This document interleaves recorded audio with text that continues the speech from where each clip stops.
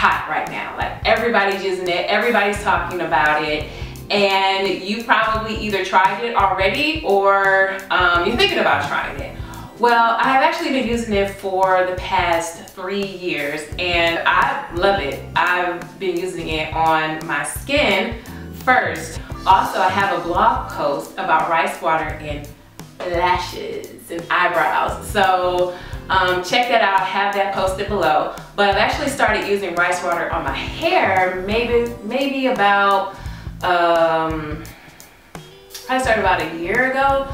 But for the first maybe like 8 months, I was like, nothing's happening. Like people are using rice water on their hair to grow their hair, and I was using it and nothing was happening. So I decided to try something different. Now the way that I was using it at first is that I would ferment it like you're supposed to. And a lot of people do it as a rinse, but when I started to do it, I sprayed it on my hair and left it on there as, you know, I use it as the water that you use for your wash and go. I decided that maybe I'm not doing this right. Maybe I should just rinse it out.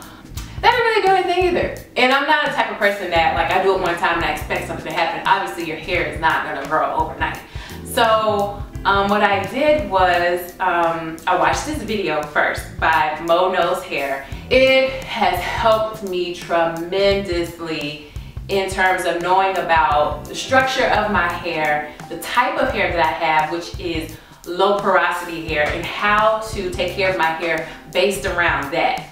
So once I discovered that I do have low porosity hair, which means that the cuticles of my hair are closed, and the only way to open them and for products to penetrate is through heat. I decided to use my rice water with my steamer.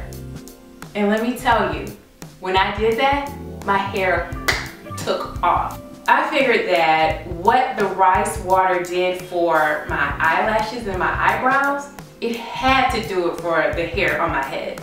So I put it to the test. So first I would wash my hair, then I would apply the deep conditioner onto it, and then once I got out of the shower with the deep conditioner on, I sprayed it down with the rice water on each side of my hair and just made sure that I worked it through.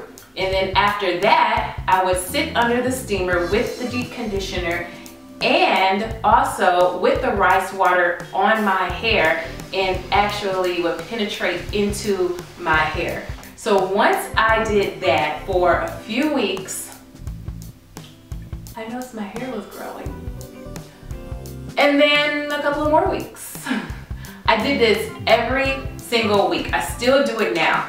I'm on my 11th or 12th week of it. And I definitely see a difference doing it this way as opposed to how I was doing it before.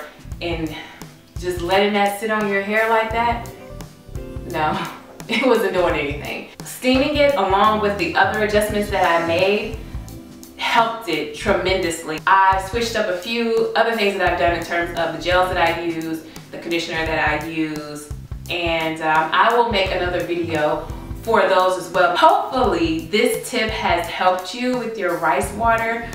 I also linked the steamer below so you can purchase the steamer, and it's really been great. I've used the steamer for my hair and also for my face as well. When I'm not going to the sauna, I can use the steamer for my face.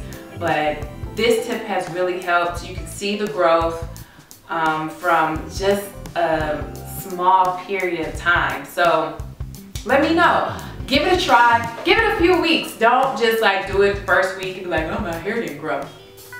It's not going to the first week. I mean, it is, but you're not gonna notice it. So yeah, just give it a try, give it a couple of weeks, and come back here and let me know what you think, or hit me up on my Instagram at Brandy N. Cohen. Let me know how this has worked out for you, because I found this way has really, really helped me. So until next time, I will see you later. Thanks for watching.